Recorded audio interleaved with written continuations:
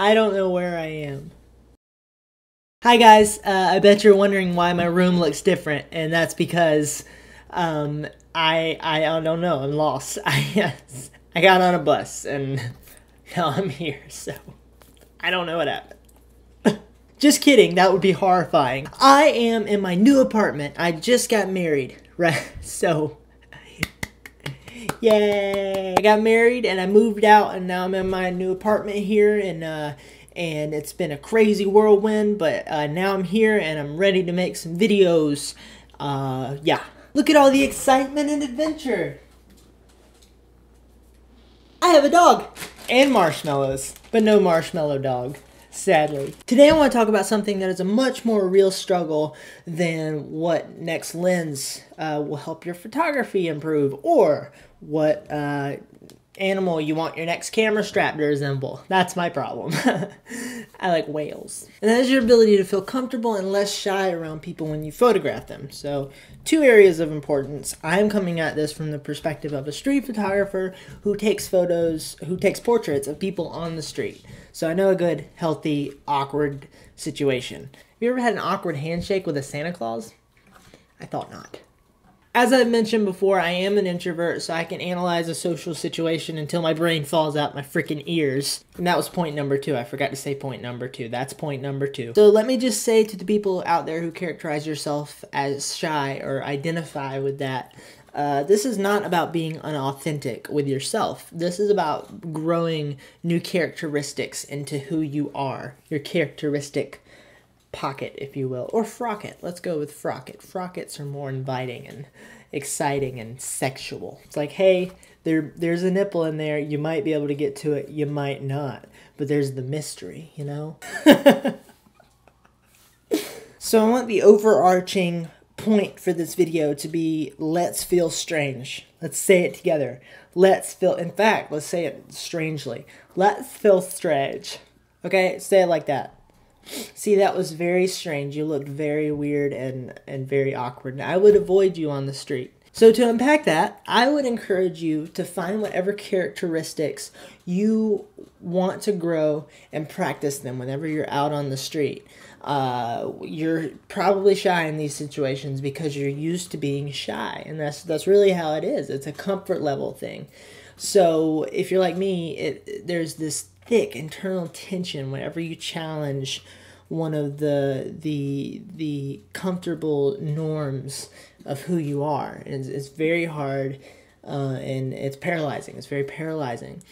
But the way to do that is to practice pushing yourself. It's the same idea as me right now speaking to you. If I want to sound more exciting, yay!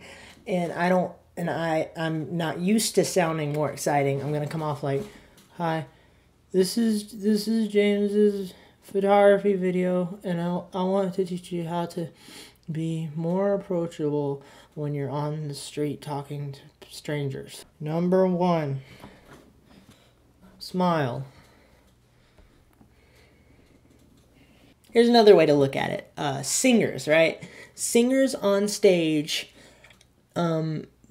once had a day where they did not want to get on stage. When they thought about singing in front of people, they wanted to vomit in a corner or on themselves. Either one. It's whatever you prefer, really. I prefer to not vomit on myself because there's a cleanup process, and then it's like you could vomit and then go sing and it would be fine. But if you're singing with vomit on your shirt, everybody's like, what's going on? He's got vomit on his shirt. Is this some kind of weird artsy hipster crap that people are into now, vomiting on themselves? Hot dog chunks, you know? Let's move on. Point is, there was a day where singers felt very uncomfortable singing in front of people. And the only way that they moved past that was to sing. To get up in front of the people, push themselves through the uncomfortability and the paralyzingness, and just do it, and challenge yourself to show yourself what you're made of, in a sense. Every singer went through that, and it took them a long time to get from there to here, which leads me to my next point, because I'm amazing at transitions.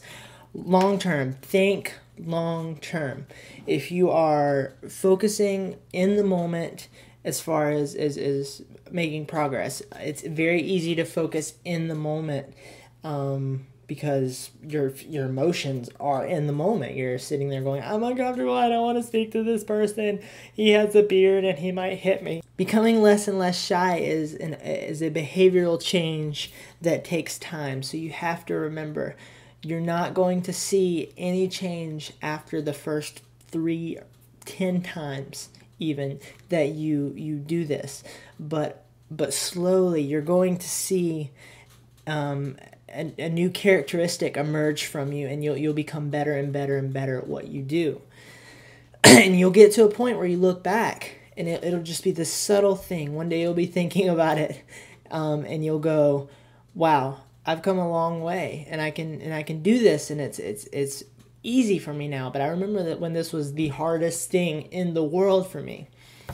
I still struggle with that. I still struggle with that right now. We all have those things, but I think I can speak to any situation in life and saying that it's about focusing long term and pushing yourself to grow as a person. And one day you're going to look back and you're going to feel very accomplished and very, very happy that you did not fall into the fear and that you did what you knew you wanted to do.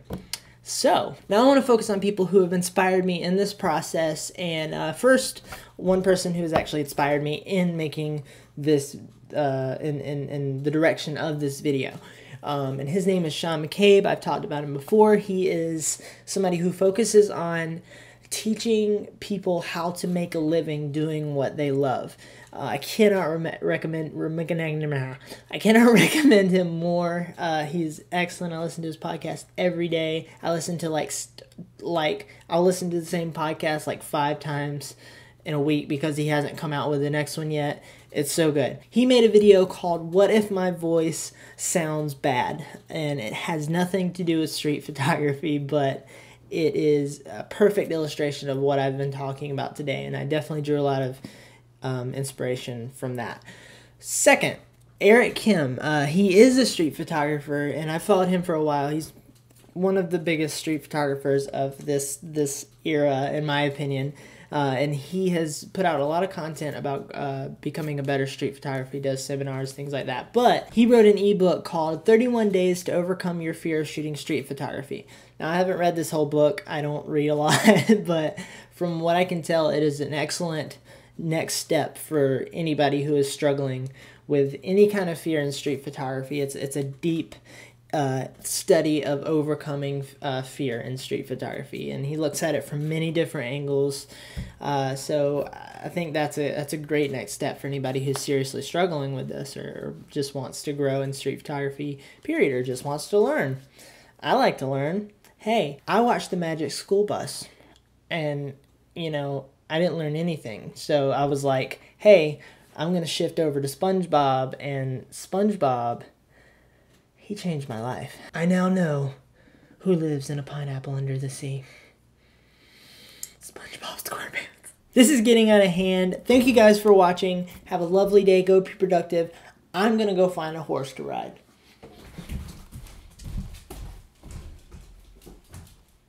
You look like a horse. You look close enough to a horse. Can I ride you? Can I ride you, Cooper? Nay. He bit me. I now know who lives under a pineapple.